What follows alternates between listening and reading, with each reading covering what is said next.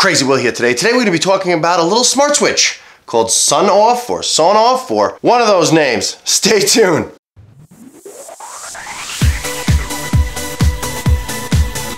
Hey, Crazy Will from Crazy Will's Tech Show. Today we're going to do a cool little device I've been looking at for a long time called Sonoff.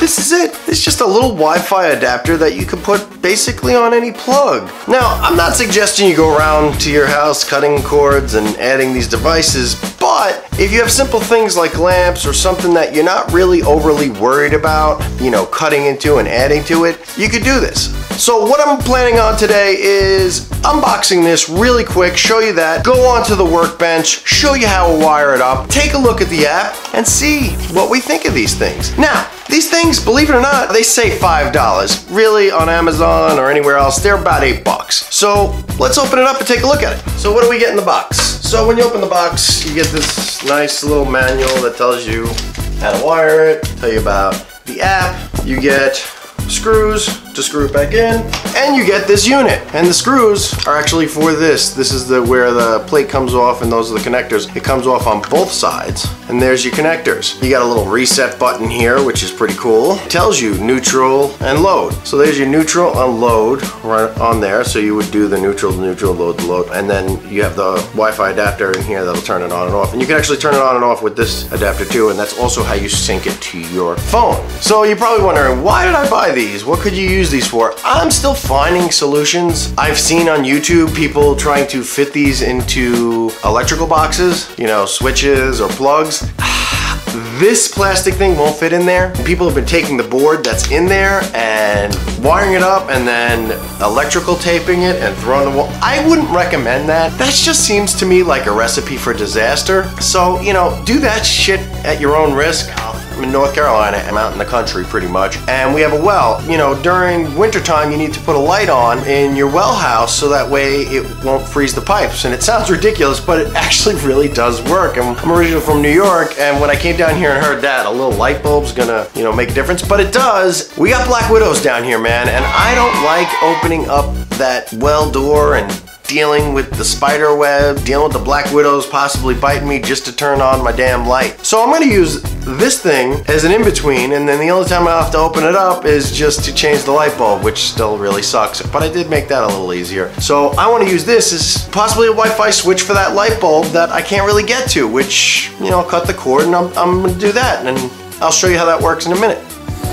So here we are on the workbench. I got my Sonoff. It's a regular plug that I got connected to it. This is what I had laying around. As you can see, you got the neutral wire, which is the white, and check your stuff before you figure out which one the neutral is. We got the load wire, which is black. I don't know if you can see that right in here, but these are your clamps. You just tighten them down right in there, and that tightens up the wire for your neutral and your load. Once you put those in, you just take this cover with the screws and you put it right on like so.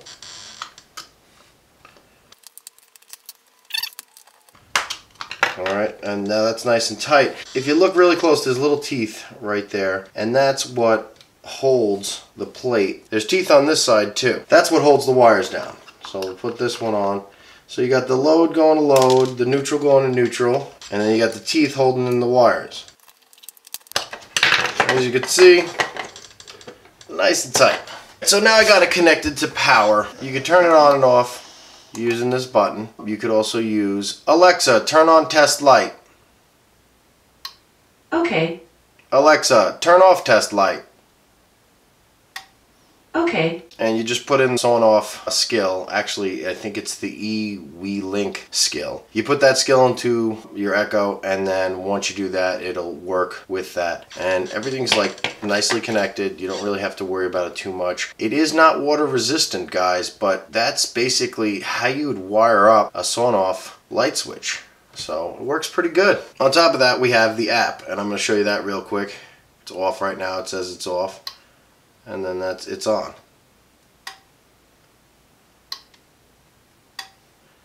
That's basically it for the app as far as that goes, but I'm going to give you a quick tour of the app right now.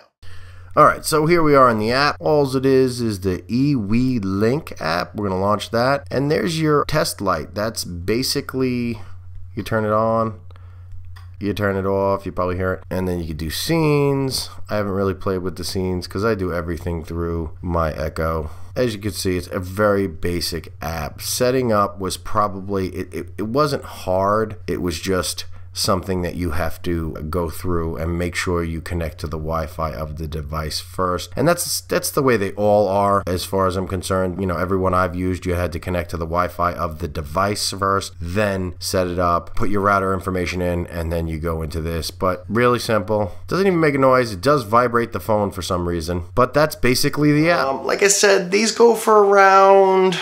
You can get them for $5, but on Essence, probably about $7.50. That's what I paid for each of mine. Not a bad little device. I'm still trying to find uses for it. You can also take advantage of HomeKit. And if you remember, I did a video, I'll put it up here, of HomeKit. We'll see how they do in that aspect. I'd like to try and see if I can convert them over, but I heard you have to do some stuff on the inside here, and I don't really want to mess with it that much because I don't have that many. It's not a bad little device if you want to put it up in the ceiling for lights. You know, if you had room in the box to do it, I would say that's a really good use for them. If you think they're going to fit an electrical box, not going to happen. Maybe even at an angle.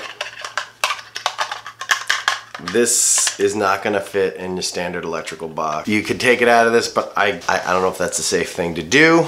That's just my opinion on it, but just to show you, doesn't work. My take on it, it's been working really well with Alexa. I love that. I've had this for over 3 weeks and I've been playing with it. I just called it Test Light and I've just been playing with it on and off. She's been responding really well. A smart app works great. I used it from work. I have a video camera in here. If you don't remember, I put in my WI-FI home camera, which you can see that video here if you want to see it, and I can view it from work and see how it's working. So I think like I said, I'm going to use this for my well house, turn that light on and off, you know, heat for the winter. It's not a bad little device. I mean, for the price point, I just wish it fit an electrical box. So I'm going to deduct 1 star for that because it should fit an electrical box. I don't know why they didn't shrink this down small enough to fit an electrical box. So I'm going to give it a 4 out of 5, guys. I think it's a really cool device. I think the app is a little clunky, but you don't need much. I don't know about you guys. I just want voice control and I want to be able to connect to it to my Wi-Fi network and make it easy. I was also thinking about putting this on my attic fan since the thermostat died. So, you know, little things that you can't get to would be really good. But the thing that scares me about that is being able to hit that button. Am I gonna still have to crawl into my well or up in my attic to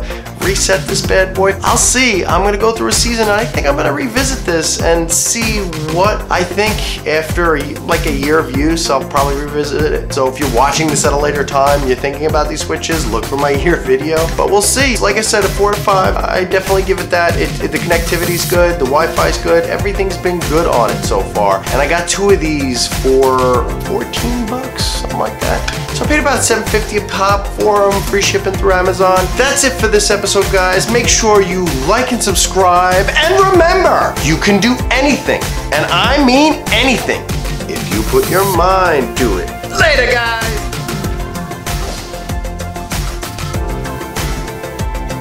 This isn't a Marvel movie, guys. There's no secret ending, no strategy or something. Just hit like and subscribe and maybe click on one of the videos above. So let's tell you.